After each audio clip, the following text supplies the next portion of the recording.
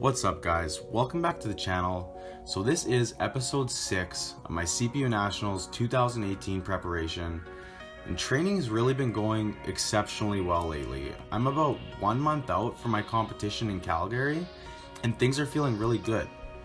In the past, I've noticed that this close to a competition, the weight starts feeling really heavy. My form starts breaking down. I start feeling really fatigued all the time.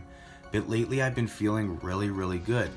And another reason this is exciting because I saw 239 pounds on the scale today, and this is kind of the first time I've been in that 30 area in a while. I've been weighing in the 240s for like a long time. So when I kind of found out that I was really gonna have to cut a bit of weight for nationals, that made me nervous because in the past when I've lost weight, I've also lost a bit of strength.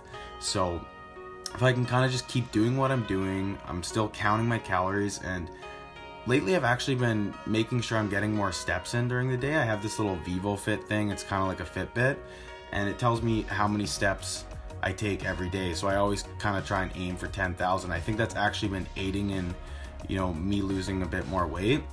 Over the winter break, I was barely moving and I was gaining weight because I was eating all day and you're kind of sitting around with your family. And so now that I'm walking around a lot at work and getting my steps in, I think that's kind of helping me lose a bit of weight too, which is a really good thing. I had a super good deadlift day today.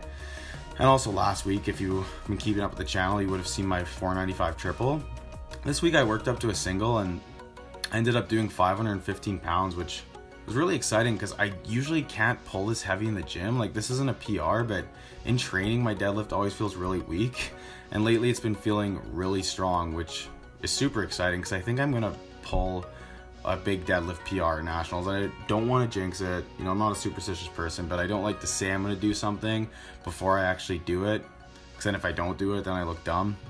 But I do kind of want to pull like 540, 550 pounds at nationals, which would be a huge PR. So anyway, that's pretty much it for today, guys.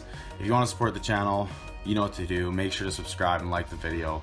We'll see you in the next video. Peace out.